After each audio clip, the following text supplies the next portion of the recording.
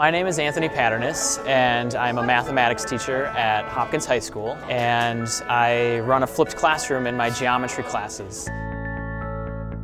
The basic theory behind a flipped classroom is you take what students normally did as homework, bring that into the classroom, and move what was direct instruction, put it into a video format, and put it outside of the instructional setting.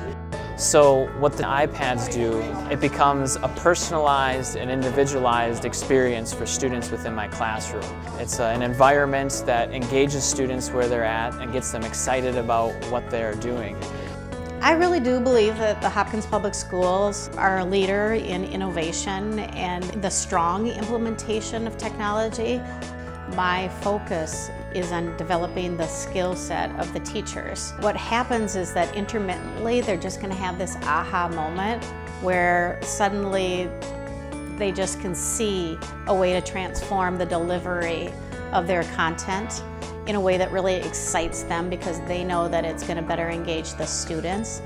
That is the core focus of what we're doing.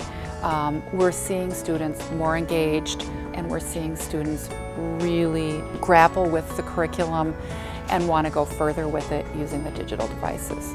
We're able to really hit learners where they are without anyone knowing. So for example, if I'm teaching a lesson and we're reading a book, I can have leveled text so the kids can read at their own level. No one in the class needs to know that, and that's because we're using iPads. So it's really dramatically shifted the way that we've done our instruction. Technology is important, and I can't imagine my classroom without the tools that we have available, but it still comes down to good teaching. It's a matter of rethinking how you've done things in the past to infuse them with new technologies that kids are excited about, and that's what the iPads are allowing us to do. Working on the scale of deployments, you have to have something backing that up, some sort of a tool to make that management happen over the air. And when we can do that seamlessly in the background, using the Casper suite to just enable those features, that's something that allows my staff to keep working on other tasks, that are much more important to keeping that technology available in the classroom. Our focus is connecting kids with learning, connecting kids with their teachers, connecting kids with other kids. We're not thinking about connecting kids with technology.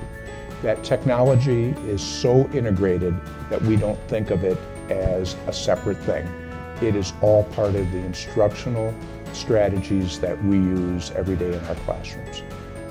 You have access to visual learning in a way that you could not have done. When I was a physiology and anatomy teacher and I was teaching about bones and muscles and nerves, I was drawing them on transparencies. And now you can see inside the human body. And every student can do that at their seat at any time of the day. And that, blows my mind. That's so exciting. Information is at kids' fingertips, and we just need to kind of focus them on how to use that information. And if we do that, I think the sky's the limit for students.